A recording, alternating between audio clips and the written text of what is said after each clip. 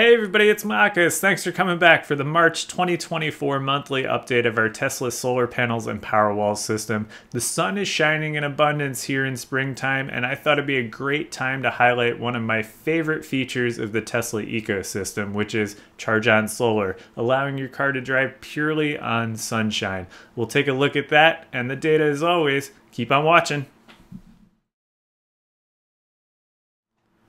Tesla, kind of like Apple, plays well together in its own ecosystem, and one of these benefits is Charge on Solar. Utilizing a Tesla EV, your Tesla solar panels, and a Powerwall, you can actually send only excess solar electricity to your vehicle so that you can essentially drive on sunshine. Here's a little video I made about it.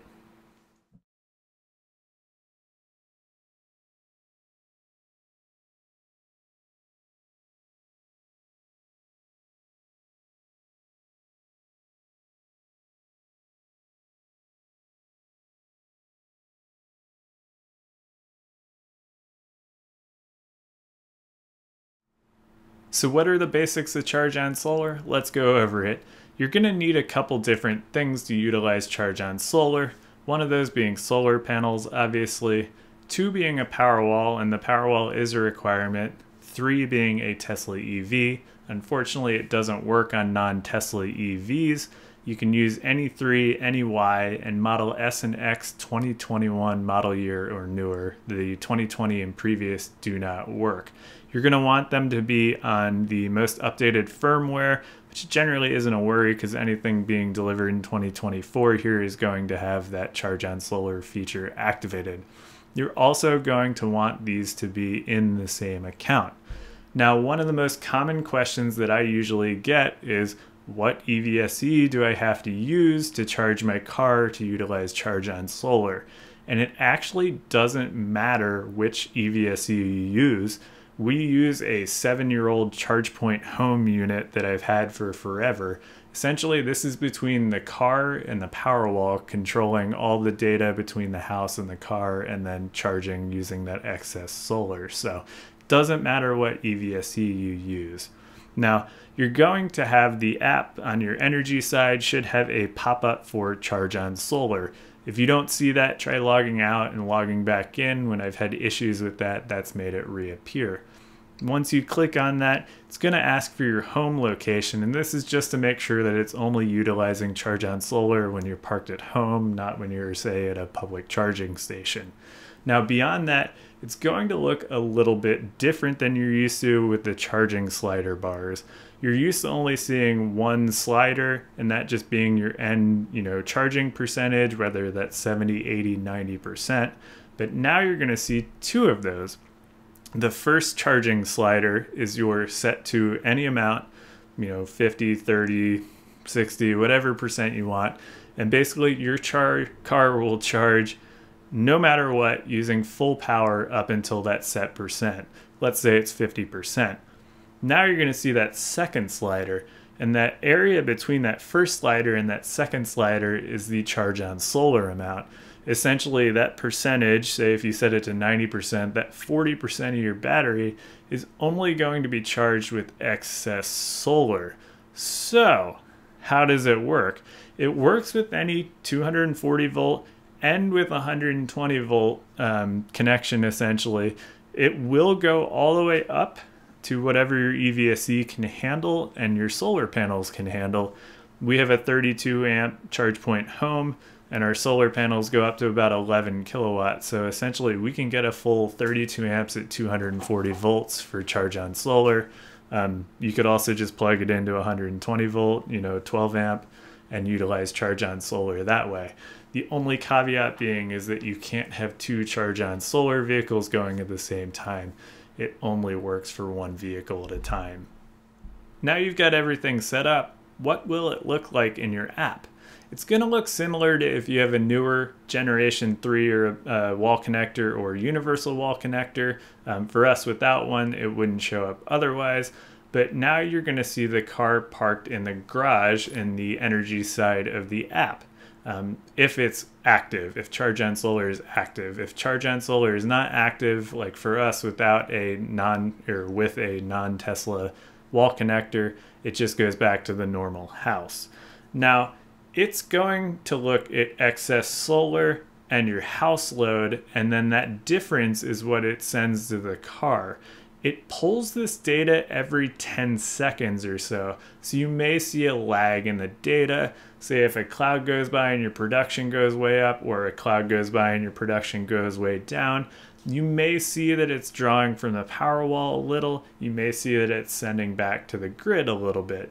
That's completely normal. It's pulling every 10 seconds, just obviously I think they don't want it to be too often so that it's constantly fluctuating, but it's enough that generally you're going to keep most of it behind the grid as much as possible, and at the same time, you don't have to do anything. You know, previously without this, you'd have to constantly be going into the app, adjusting the amperage down if something was changing, the sun's going down, so this does it all automatically and makes it super easy. And what I just love about this is that I can plug my car in, and as long as I'm above that that lower set percentage, I just know that like if there is any excess, it's going to go into the car. I don't have to worry about sending that back to the the grid, where I'm going to get paid 5 cents per kilowatt hour for it, and it's not really efficiently used, you know, especially if I draw it back from the grid later.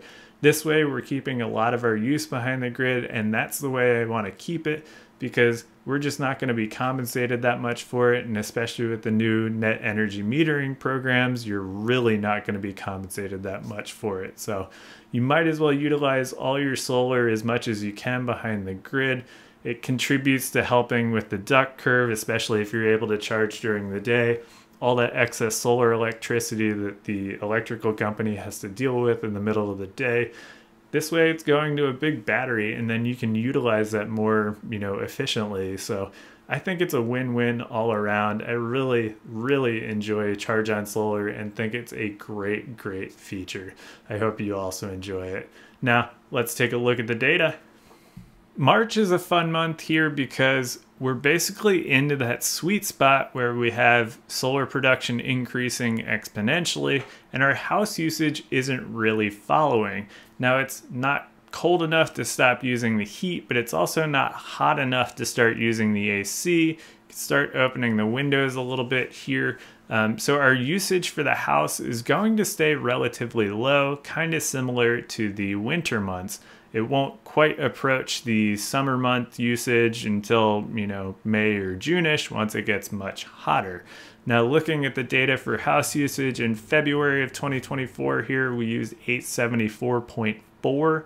In March, that was up to 962.0. What's important to see here is that gray of grid use is essentially gone in March. And, you know, for March, those grid use numbers really are just charging days. It's times where I think we might have had like one weather day where we used the grid and I had a backup set. But other than that, it's just for charging the car when I didn't want to utilize the Powerwalls. So we're at 37% grid in February, down all the way to 9% grid in March. Gotta love seeing those numbers not using the grid anymore. That'll really help in terms of net grid use. Now, historically, March, we used 704.4 kilowatt hours in 2022, up to over a megawatt hour in March of 2023, 1036.4, which looks like a lot of charging there basically, with some, you know, excessive grid use in a day, almost up to 100 kilowatt hours. And then March 2024, a little bit under a megawatt hour at 962.0 kilowatt hours. It's about 30 kilowatt hours on average per day, which I'd consider normal use here. Again, in March, we're going to start producing a lot more electricity here, so I'm not worried about the little bit of creep up in electricity use, because we're going to produce a lot more than we use now, finally. Now, you might remember in January, we produced around 480 kilowatt hours, and in February, that almost doubled to 777 kilowatt hours.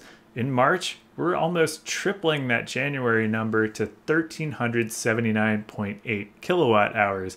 we've got the longer days of springtime. The sun is starting to get more perpendicular up in the sky to our panels, so we're just producing a lot more energy, which is awesome because we can start to utilize charge on solar to, use all that excess electricity behind the meter here.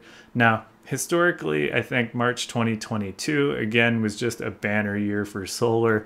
We were at 1,560.2 kilowatt hours. March 2023, as you can see, had, a bit of weather there, 1,311 kilowatt hours.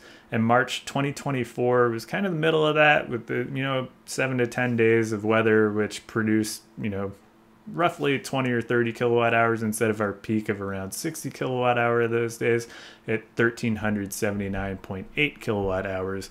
Now, April, you can expect to see another large increase again. It may not be the doubling that we've seen, in the past, but basically we're going to look at close to 2 megawatt hours for April in a good month. So you can expect to produce even more going into June here, and that's pretty awesome.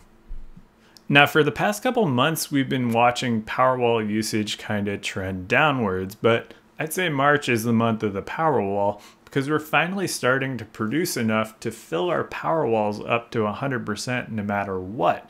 In February, with weather and other stuff going on, I still generally keep the system at 60-40 split so that we'd have some backup with weather going on, or if we hit a low production day, we'd still have a reserve.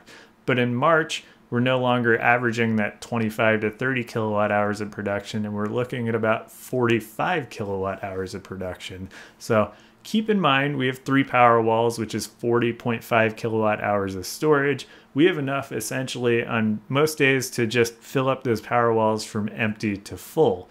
Now, we're not doing that. You can see the monthly usage at 420 kilowatt hours is about an average of 13 to 14 kilowatt hours per night, which is only one of our 3 Powerwalls. And that's why I can just run it 0 to 100% or 100% self-powered, 0% backup. And even if we have a rainy day, kind of like today, it doesn't matter because on average, we're going to only use about 30 to 35, maybe 40% on a heavier day of those Powerwalls overnight. So we can go 2 days without, having a great sunny day, and we're still gonna not need the grid as much. So the Powerwalls are gonna get used here in March just because that production is up and we're pretty much off the grid unless we need to charge the car a huge amount and I don't want to use the Powerwall. Now, looking at the numbers historically, March 2022 discharged 374.1 kilowatt hours. 2023, as we saw, there's a bit more weather, and I must have set it to 100% backup, I'm guessing, because it was 291.3 kilowatt hours. And March 2024, I'm finally comfortable with it, and let's just run this thing wide open until October or November. So we're at 421.7 kilowatt hours. So Powerwalls are going to get used a lot more now. They're really going to, hopefully during the summer, we're going to try and run them as much as we can, from 0 to 100% with a virtual power plant. So they're just kind of hitting their stride here. So let's take a look at the net grid use numbers. March net grid use numbers. Spring's in the air, the electricity is flowing back to the grid. Life is good. February 2024, we had net imported 141.5 kilowatt hours. March 2024, we're at 338.8 kilowatt hours. So we're exporting, about 11 kilowatt hours per day to the grid. That's amazing. We're finally off the grid usage. I wait for this month every year because, if I was getting nervous about how close we were with our true up yearly statement that runs April to April, we're finally kicking a little bit back in. But again, we should have nothing to worry about here for the year. Now, historically, March 2022, banner year, exported 783.3 kilowatt hours back to the grid. In March 2023, was a bit more of a normal month, 221.6 kilowatt hours exported to the grid. We used a bit in the middle of the month there that's kind of abnormal, but that was apparently the backup reserve being set to 100%. And in March 2024, really didn't utilize the grid too much, just a little bit of the 60-40 at the beginning of the month. and then that backup, I should say, and then just exporting for the whole rest of the month. So we exported 338.8 for the month of March.